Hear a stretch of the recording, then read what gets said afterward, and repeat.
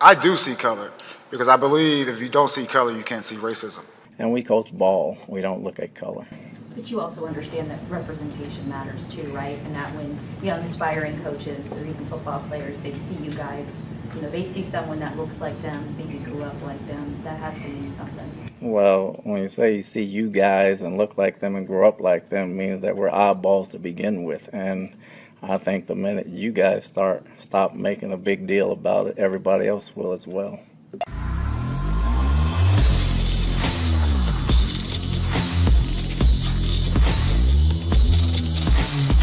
As we head into a presidential election year, one thing you can be sure of, 2024 will be tumultuous. How will your hard-earned savings fare? You already see impact of inflation at the pump, the grocery store. The dollar continues to lose buying power quicker than wages can increase.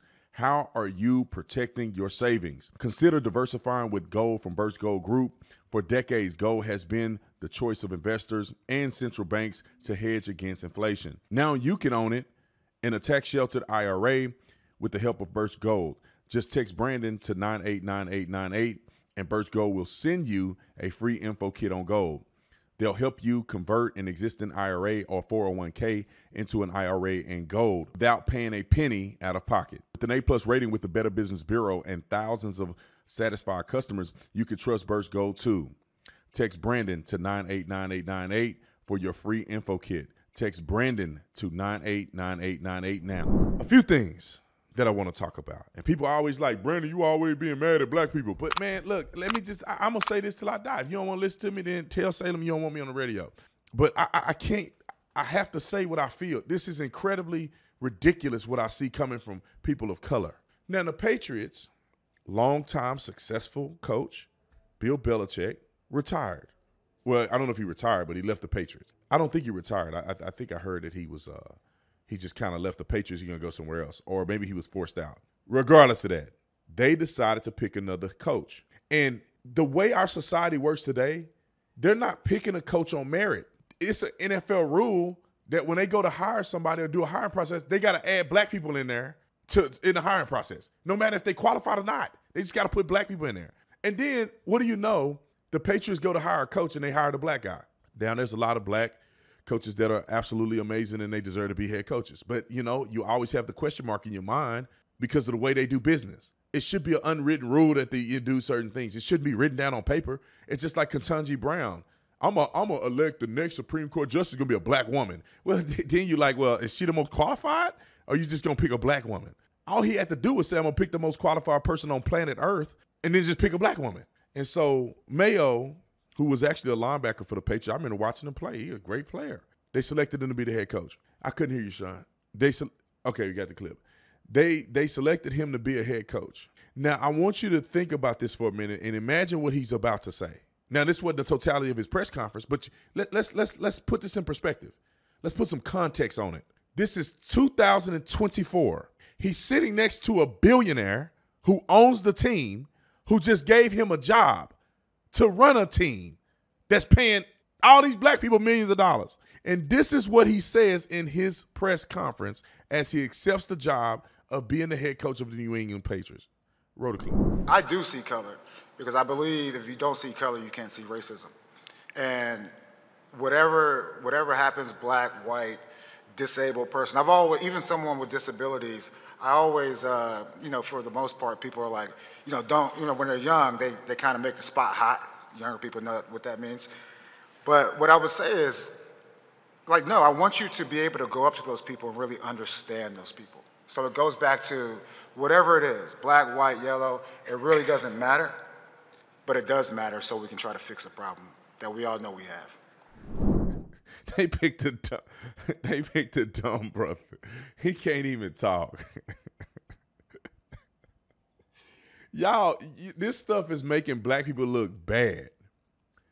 He just said, and I know he's probably nervous or whatever, but there's a level of decorum and professionalism that you would expect your head coach to have. That man said, it doesn't matter what color you are, white, black, green, or orange, but it does matter. What do you say? How you say it doesn't matter, but it does matter? And yeah, I see color, because if you don't see color, you don't see racism. What do you mean?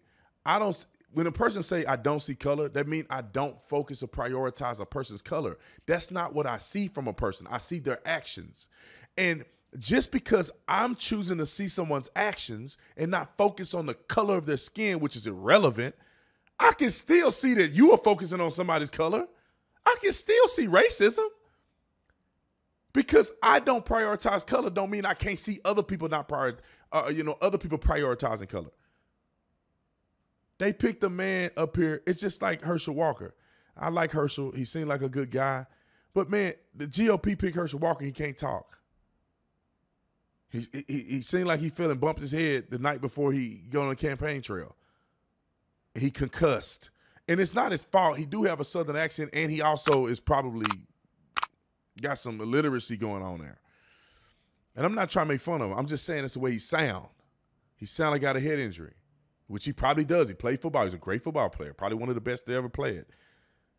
But then they got this guy, Mayo, that was a football player. The stereotypes are that black people are ignorant. It happens. They're ignorant. They're not as smart. And then now with the affirmative action stuff, they're not qualified. And then he get on there and do that. Now he looked like he's not smart, not qualified. There's other brothers that become coaches, and they're very smart and articulate, and that's what you expect from a team leader. But y'all, they're just picking people. They just picking people. And for this man to say in 2024 and use the word racism in his speech, I don't get it, man. Black people have been brainwashed so much, and I'm not all black people. It's been a significant amount of black people that have been brainwashed so much that it doesn't matter how high you get. They still shame white people and are racist themselves and believe in fallacies that only hurt black people. No matter how high you get, the Patriots is one of the most prestigious football teams in the NFL. They are one of the most winningest teams in the NFL. It is an absolute honor to be the head coach of the New England Patriots. LeBron James is probably one of the best NBA players to ever live. His stats, his longevity, he's probably one of the greatest. He'll never be as great as Michael Jordan because he's a lame.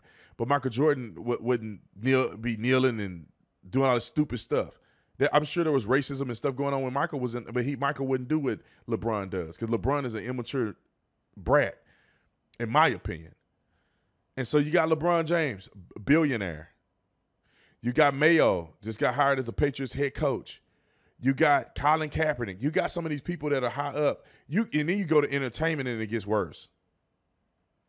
These people are so brainwashed that as high as they are, they still focus on stupid stuff that mean nothing, is not even real.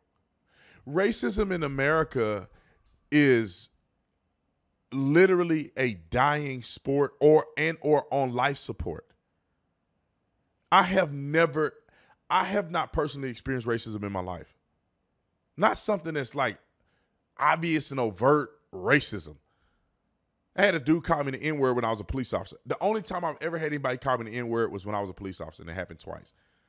And I don't even think those people are racist. I think they tried to say something to make me mad because other weak-minded, Fabergé egg black people cry themselves to sleep over you saying a word. And so people know that, so they just trigger you with a word and make you act out of character. But with me, I was like, yeah, whatever, man. You can call me what you want to call me. You're still going to jail. And you can't whoop me. So you can call me what you can use your words. You come put your hands on me, you're going to get a beat down. They're gonna have you on first 48 or something. Anyway, let's move on. It bothers me, y'all. I wanted to do the show and talk about something else, but when I saw that man get on there and talk about racism in 2024, it's crazy to me. Most of America isn't racist. I've been all over the country, so nobody can say, well, you live in Arizona. Yeah, I live here, but I've been to New York, been to Brooklyn. I've been to some places in New York that's the hood.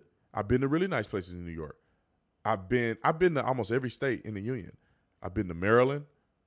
I've been to Maine.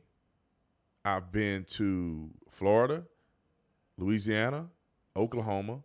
I mean, I've been everywhere. California. I've been to Oregon. I've been to Washington State, Idaho. Where else can I think? I've been to Wisconsin. I've been to Minnesota. I've been to St. Louis, Missouri, which is St. Louis, Missouri. I've been everywhere in the country. I have never had a white person treat me any other way. They all been nice to me, just normal people. Hey, I go to Starbucks, give them a coffee. They give it to me. Hey, Mr. Tatum, thank you so much. Thank you. Have a wonderful day. They smile. They wave at you. Where are these people experiencing this racism at? The white man just holding you down. Ain't nothing but white people been helping me my whole life be successful. Ain't nothing but white people. When I had a kid out of wedlock in college, ain't nobody helped me, but a man named John, white man, went out his way to bless me and take care of my family. Outside of my family, I ain't only been white people. Hold the phone. I'll be back after the break.